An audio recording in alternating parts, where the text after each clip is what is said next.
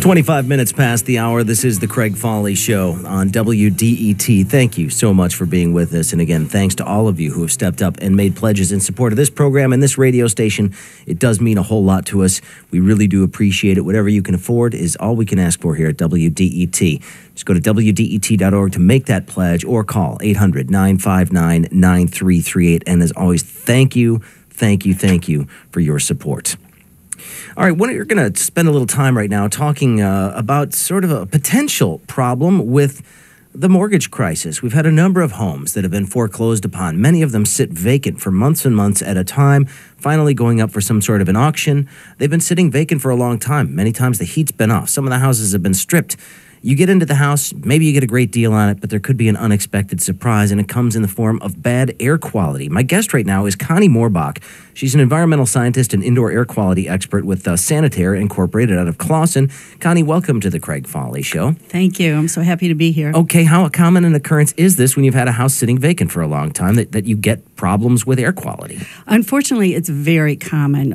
We find many hazards that can impact indoor air quality.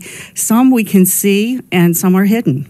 So give me an idea of what it is we're talking about. One could see maybe mold building up if there's inadequate moisture removal in a house. But what else are we talking about here? Well, the mold is probably one of the most common, but what causes the mold is the water damage. So many times there is an underlying structural problem associated with the water damage also.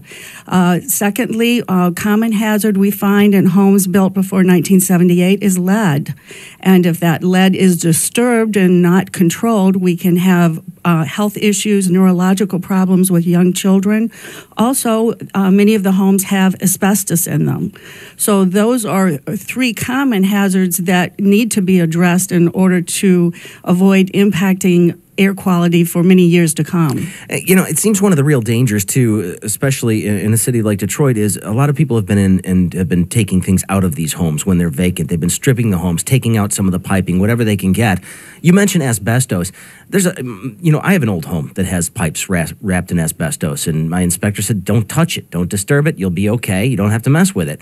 But as soon as somebody gets in there and starts ripping out pipes, then that stuff becomes airborne and becomes a problem. Do we have a lot of instances where that exactly has happened? Yes, that is very common. We call it the rip and run, where the pipes have been ripped out, the asbestos has been disturbed. Many times we have a double whammy hazard. We have water damage onto the asbestos wrap around the pipes, and the asbestos is often hanging, which means it's now friable and can get airborne, and both the mold hazard and the asbestos hazard needs to be addressed. And because asbestos is a regulated substance, that can get very costly in the mitigation if it has been spread throughout the home. And that's one of the things that you're suggesting is buyer beware here. If you are looking at a house saying, wow, the bones on it are good, and I'm getting a place for thousands and thousands less than I would have been able to in any other sort of market, but people don't often consider what they're going to be dealing with if they actually want to close on this property. Oh, yes, and I see so many young couples get excited about the house, and in some cases, the hazards have been covered up, sometimes knowingly, sometimes I believe it's not known, but it still is something that needs to be addressed, and it can have a future liability if someone is planning on buying the home and fixing it up and then selling it. That can produce a liability for them because they're not disclosing unknown hazards. My guest right now is Connie Morbach. She's an environmental scientist and indoor air quality expert with Sanitaire in Clawson. One of the things that home buyers rely on is an inspector to fill them in on all the potential hazards that they may be dealing with. Give them the real lay of the land when it comes to purchasing a house. Do you find most of the inspectors, though, are trained to look for this kind of stuff, or do they look for this kind of stuff? Well, that's a tough question. Sometimes they do. Yes, because I don't want to paint with too broad a brush when it comes to home inspectors, because I've had a couple of very good ones. And there are some very, very good home inspectors. My recommendation is always to choose a home inspector independently with referrals from someone other than the realtor, because it seems like sometimes they don't want to recommend the deal killers. I think that goes with appraisers too, right? Yes, that's very true. But another issue is that the home inspectors are generalist. They have been trained in many different areas, from heating and cooling to electricity, to, plumbing, and they're not necessarily aware of many of the hazards, especially if they've been covered up.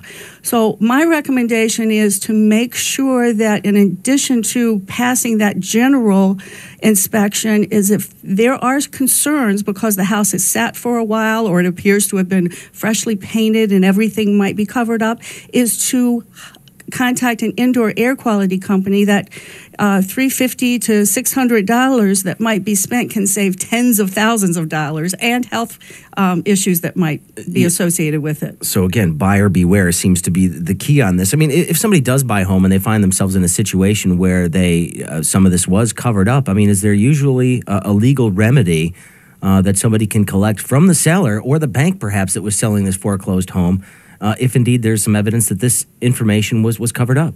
Most of the time not, because the disclosure documents are generally filled out by someone who has lived in the home. So if the bank has it, or it's gone into foreclosure, probably there are no legal ramifications. I'm certainly not an attorney, but in my experience is that they don't have an obligation to disclose that if they haven't lived in it. However, if an individual buys it and they fix it up and decide to rent it and they become aware of those hazards, or if they sell it or rent it, they can have a liability for either tenants or purchasers of the home. Ah, interesting. And I've got a ton of attorneys listening right now, so if you've got a little more insight on that, feel free to leave a comment on our Facebook page. But Connie, thank you very much for coming in to tell us about this today. Connie Morbach, an environmental scientist and indoor air quality expert with Sanitaire and Clausen. We appreciate your time. Thanks. Thank you so much.